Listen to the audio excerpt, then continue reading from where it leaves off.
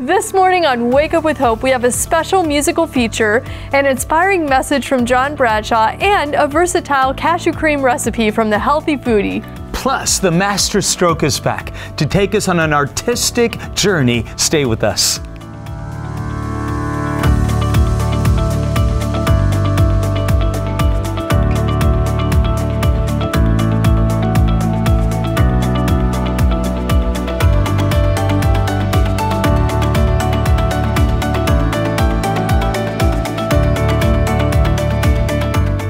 Good morning and welcome to Wake Up with Hope. You know, we're so thrilled that you're joining us this morning.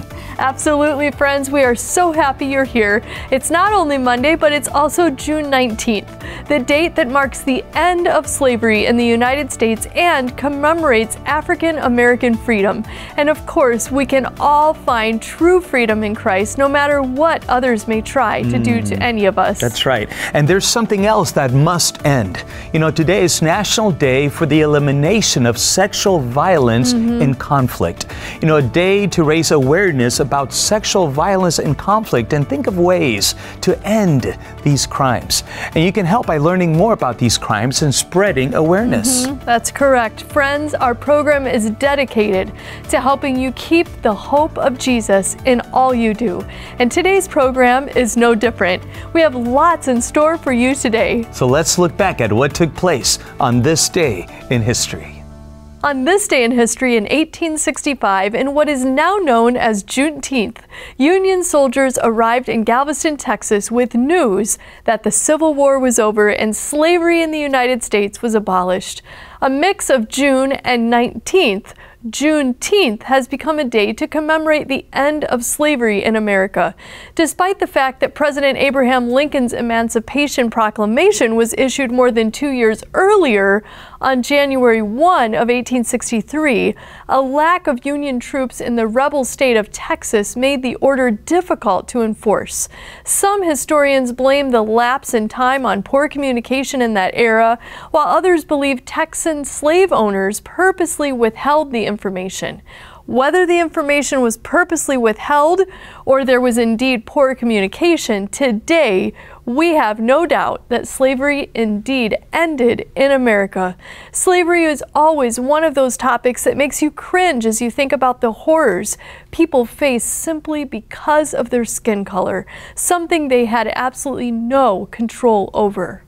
But there is something that as human beings we all have in common and cannot necessarily control on our own. And that is our propensity to sin and the fact that our human nature can become sinful. However, in spite of this, God sees us as we can be, redeemed in Christ. You know, He makes it possible to change our natures as we invite Him to work in our lives and transform us to be what He created us to be, a reflection of Him. Amen. Well, this morning we're making chia seed pudding 4 different ways with our friends from Ready, Set, Cook. Let's go.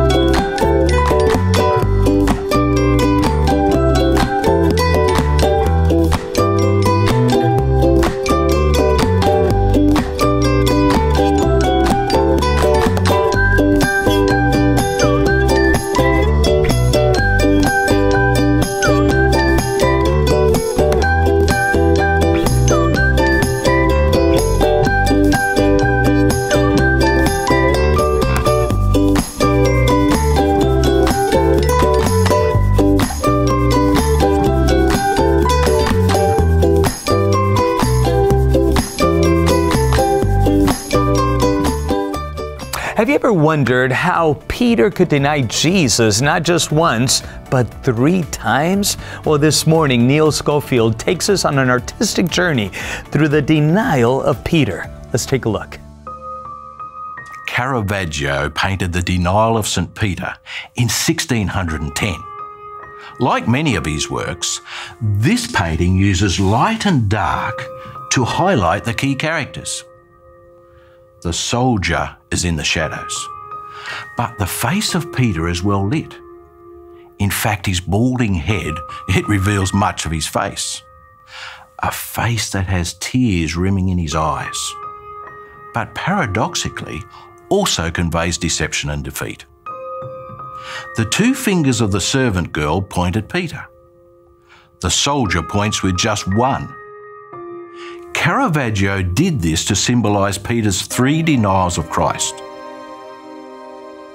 Meanwhile, Caravaggio has Peter's hands pointing inwardly as if to say, "Who, me?"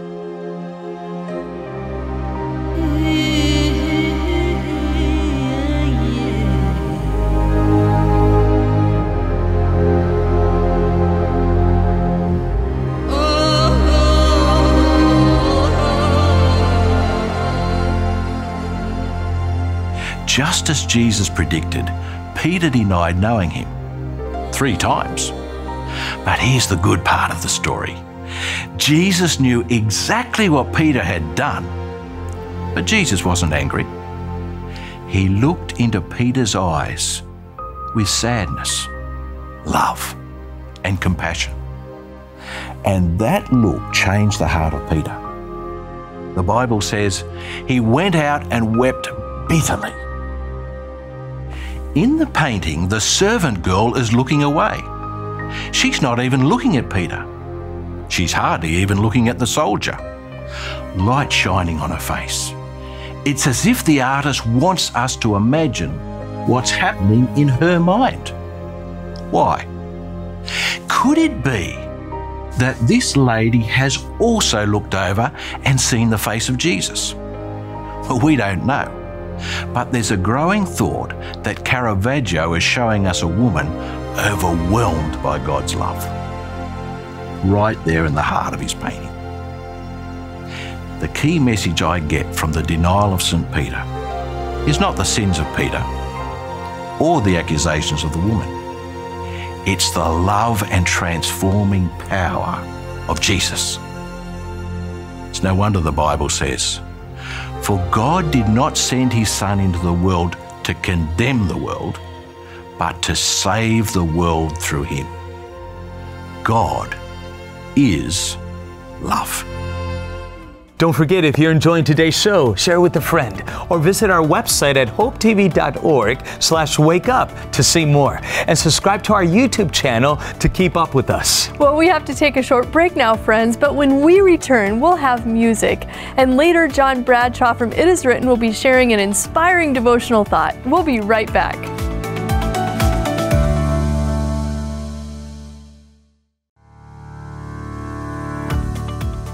Welcome back to Wake Up with Hope. Uplifting music is great for the soul, and today we want to share a song with you and for you to keep in mind next time you face one of those days. Today's song is No Fear in Love by Endless Praise. We hope you're blessed.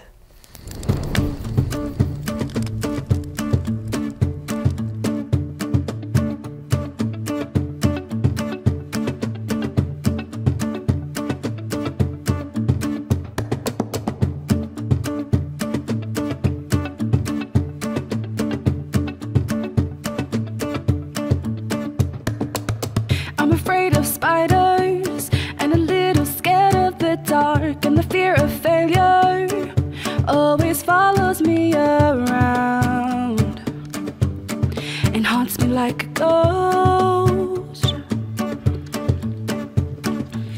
I'm afraid of drowning, that this world will swallow me up, and I'm scared of changing, and that I will never be enough to win their love. And it's all too heavy for me. Oh, why do I still carry this? Can you tell me again and again and again, again? There's nothing to be afraid of now. There's nothing to be afraid of now. There's nothing to be afraid of now. There's really nothing. There's nothing to be afraid of now.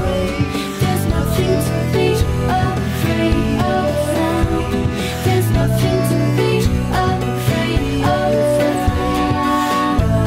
now.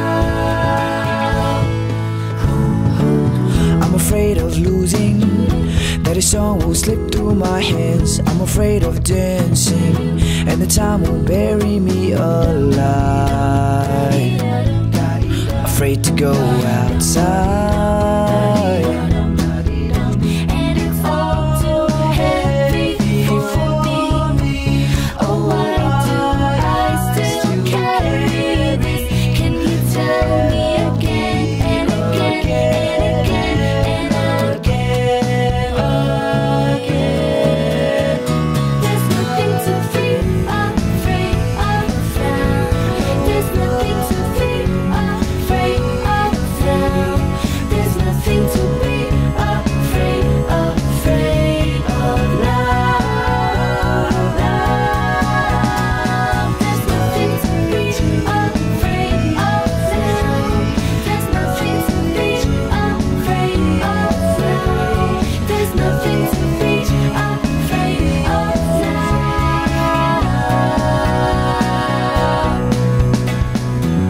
This is my declaration. While you are my revelation. When the beatles are singing, when you're singing, there's no fear in this love, in this love. This is my declaration. While you are my revelation. When the beatles are singing, now you're singing, there's no fear in this love. There's nothing to be afraid of now. There's nothing to be afraid of now. There's nothing to be afraid of now.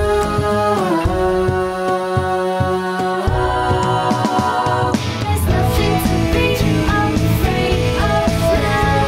There's nothing to be afraid of now. There's nothing to be afraid of now. There's nothing to fear in this love. Nothing to fear in this love. Nothing to fear in this love. Nothing to fear in this love. No fear in love. No fear in love.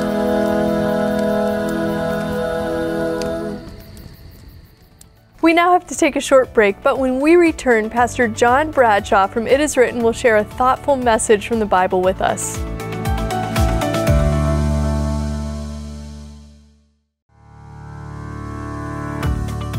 Welcome back to our morning program. How are you enjoying it this morning? Send us a message on Facebook and let us know. This morning, John Bradshaw from It Is Written is with us here today to share an inspiring message.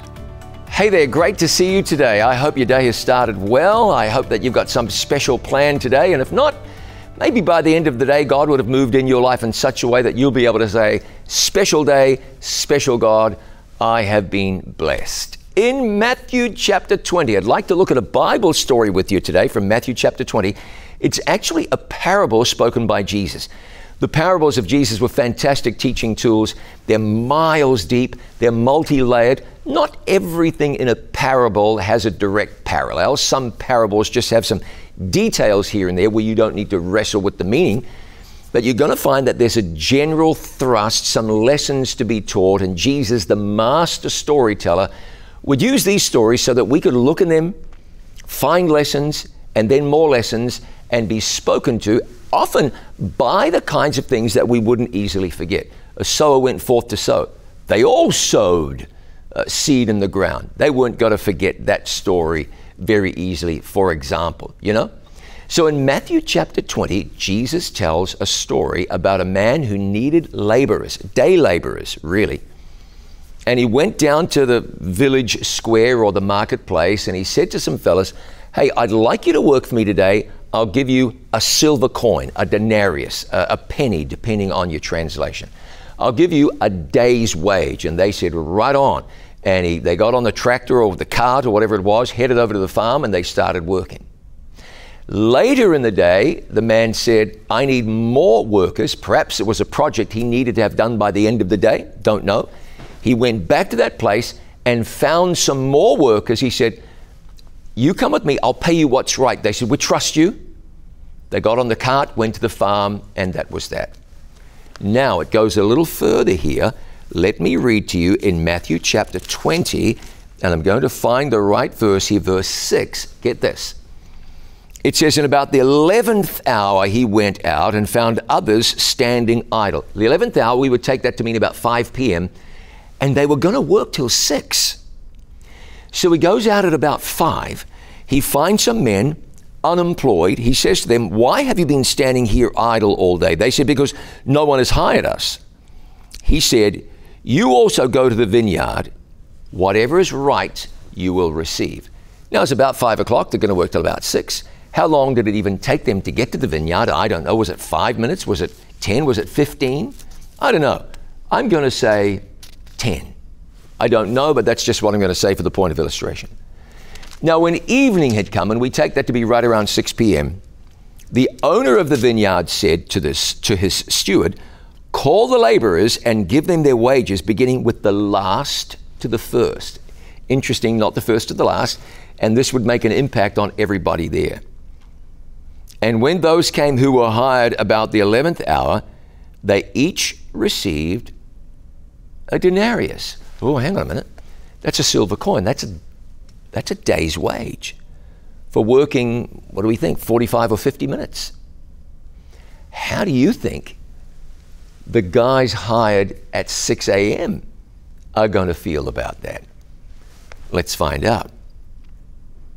But when the first came, they supposed that they would receive more. Well, you would, wouldn't you? Okay, he contracted with us for a silver coin. We've worked 12 hours. Those cats have worked an hour at best. They've got a silver coin. Man, it's payday for us. Is he going to pay us at a coin an hour? One of them said, don't be crazy. That would be excessive. Well, I'm just doing the math. Maybe we're going to get 2 coins, maybe 3, maybe 4, maybe not. And so it says, when the first came, they supposed that they would receive more, and they likewise received each a denarius. And when they had received it, they complained against the landowner, saying, these last men have worked only 1 hour, and you've made them equal to us who've borne the burden and the heat of the day. But he answered one of them, saying, friend, I'm doing you no wrong. Didn't you agree with me for a denarius? Take what's yours, go your way. I wish to give to this last man the same as you. Isn't it lawful for me to do what I wish with my own things? Or is your eye evil because I am good? And the last verse says, so the last will be first, or I should say the next verse. The last will be first, the first last, for many are called, few are chosen. There's a whole lot there. Now, Jesus is really talking about salvation here. That denarius, that's the gift of everlasting life. That's really what it represents. They answered the call, they were given everlasting life. Now, I think I want to deal with the second thing first and say this. We tend to think, right, the longer you work, the more you earn. And that's sort of how society works. You work a day, I give you X. You work 2 days, I give you 2X. No problem. But here, I don't believe Jesus is talking about people who have labored, like you work at the office or at the factory. Jesus is really referring to people who are laboring in the vineyard. They're working for the master. They are serving him. They're in ministry in some way. whether you're a full-time paid professional minister or whether that's something that you do as a calling on your life while you pursue other things, either way. We shouldn't look at that as drudgery. We simply shouldn't. It's a privilege to be in the vineyard serving the Lord. You serve God not because of what you're going to get, but because of what you've got already. And that's the gift of everlasting life. You're looking for ways to give, not ways to get when it comes to the service of the Master. No question about that. The other thing is this.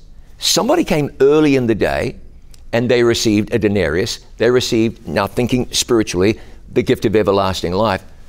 Someone comes along at the 11th hour and receives the same gift, everlasting life. But that's good. That's actually really good.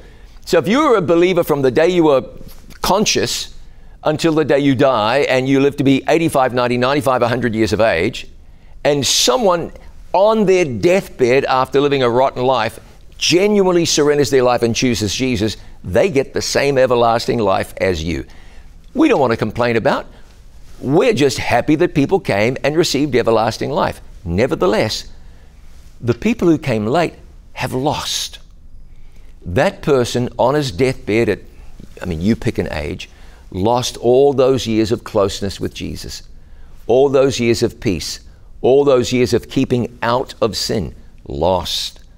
They've accumulated scars and war wounds and damage along the way. If you can only get to Jesus late, then get to Jesus late.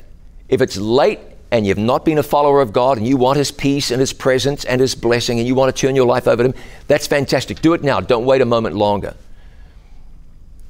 But it's much better if you do it sooner. The longer with Jesus, the better it is. The better your life, the greater impact, the more you can work in the vineyard and encourage Jesus or encourage others to know Jesus.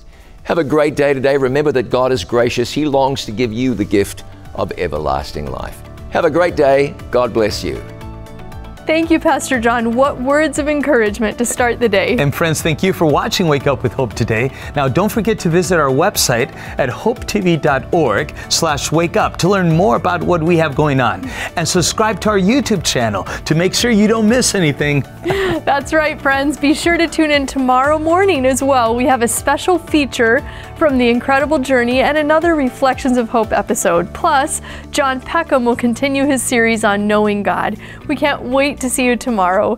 And if you enjoyed today's message, visit hope.study to receive your free Bible study guides designed to help you begin or refresh your relationship with Jesus. Again, that's hope.study. We know you will be blessed and very encouraged. We pray you have a wonderful Wednesday. Now, before we go, we have a Bible promise we want to share with you. And this promise is found in Psalm chapter 23, verse 4. It says, "Even though I walk through the darkest valley, I will fear no evil, for you are with me." Even in your darkest moments, He is there. Even through your most difficult trial, He is there. God is there. You don't need to be afraid. Only call on Him for help, and He will help you. Amen. It's a faithful promise, friends. Keep it close to your heart today. Let's pray together. Father in heaven, it's a faithful promise because You're a faithful God. And that's why we turn to You. Where else can we go to but You? You're the God who supplies us with everything that we need to be able to make it through not only this day, but through life. And we pray, Lord, that You would keep the hope that we have received in our hearts. May nothing take it away from us today. We thank You in Jesus' name. Amen. Amen.